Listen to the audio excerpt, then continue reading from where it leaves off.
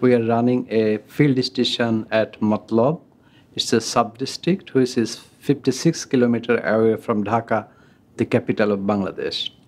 And in Matlab, we have been running a health and demographic surveillance system since back to 1966 over a population of 230,000. And out of this 230,000, we are providing maternal and child health care for about 115,000 populations. And within this population, we have 16,000 women, and we are providing delivery care and other sorts of child cares.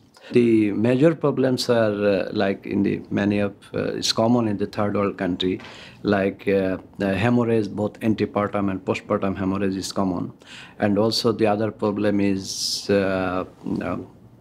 obstructed labor is also a problem, but also other hypertensive disease like preeclampsia and eclampsia. These are the major causes of problems during delivery and complicating delivery. So we have many potentials for the center, so we can provide, which will be not contributing for the local community as well as the country, but it can contribute globally, because preterm birth issue is shared not for developing country, but it's also for the developed country. So we can contribute a lot.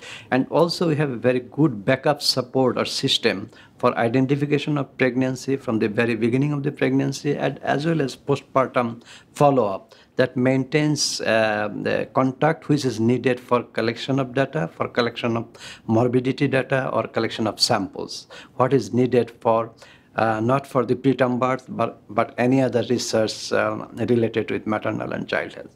There's the great joy of the family, not for the mother, but also for the whole of the family and as well as the community. So there's the great thing which shares by everyone, from the national level, from the family level, and individual level also.